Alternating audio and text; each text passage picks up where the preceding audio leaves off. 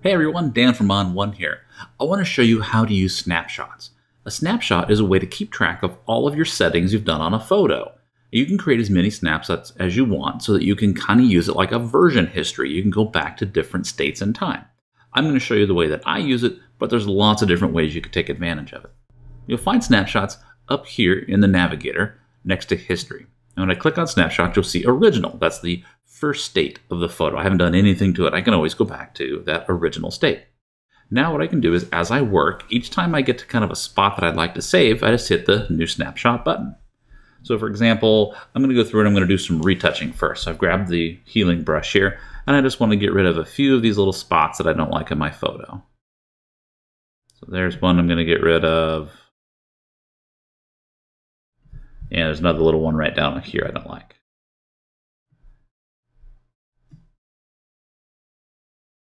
Now I just hit the new snapshot button and I can give it a name. You notice it automatically creates a date and timestamp for me automatically, but I can name it whatever I want. So I'm going to call this Retouching.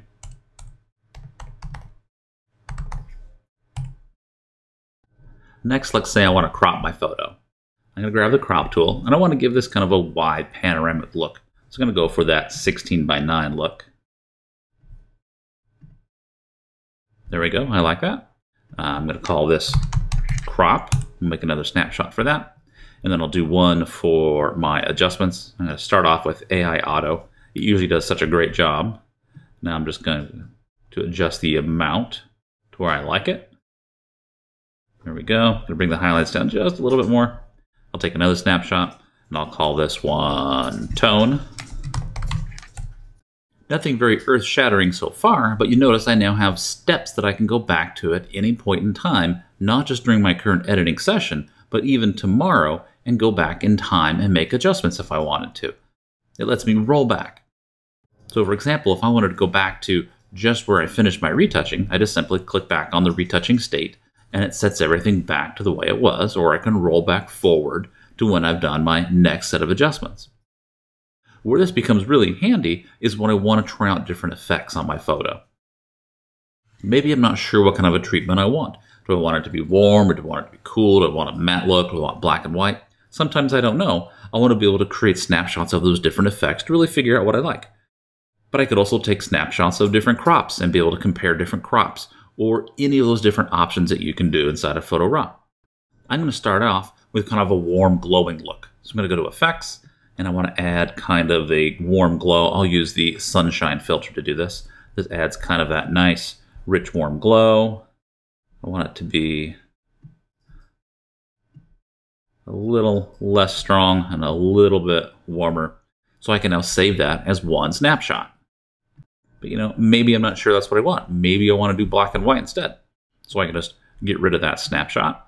And maybe I want to go try out black and white. And maybe I'll save a snapshot of that. Now it's easy for me to flip back and forth and compare the two different looks that I'm interested in. Now here's what's really handy about those snapshots. Let's say I go back to Browse, and I'm doing some other work, and I accidentally reset all the settings on my photo. Well, luckily, those settings are still actually there. They're always kept in those snapshots. So now if I go back into Edit, you'll notice all of those are there, and I can go back and pick any of those other snapshots that I created in the past, even though I've done a reset all.